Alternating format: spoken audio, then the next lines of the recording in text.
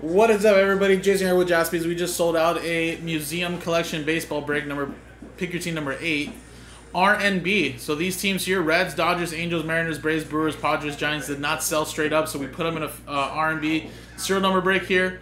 And again, guys, you're going to own a piece of these teams via the serial number. Everybody gets a random number from 0 through 9. There's your examples there on how it works.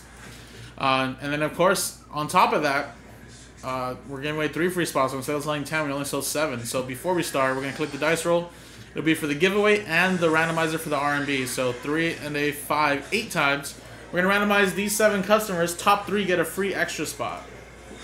So 8 times. Here we go. 1, 2, 3, 4, 5, 6, 7, and 8. 8 times. 3 and a 5, 8. 8. Joe, David, and Richard. Congratulations. 3 extra free spots for you guys. Or 1 extra free spot for you guys, I should say.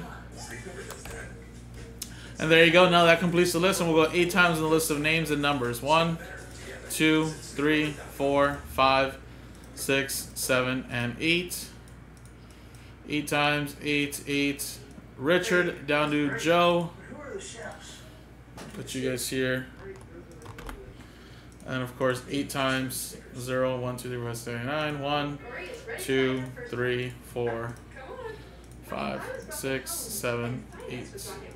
8 times 8, 8. 8 down to 0.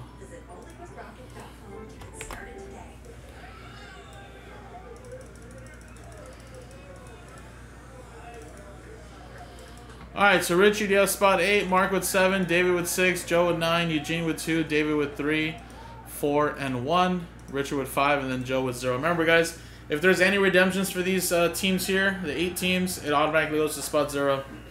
Any non-numbered base cards and inserts, potentially, like the canvas creations, stuff like that, they'll be randomized in 1 lot to 1 person. Everything else should be numbered, from numbered cards to relics and autos. So, good luck, everybody.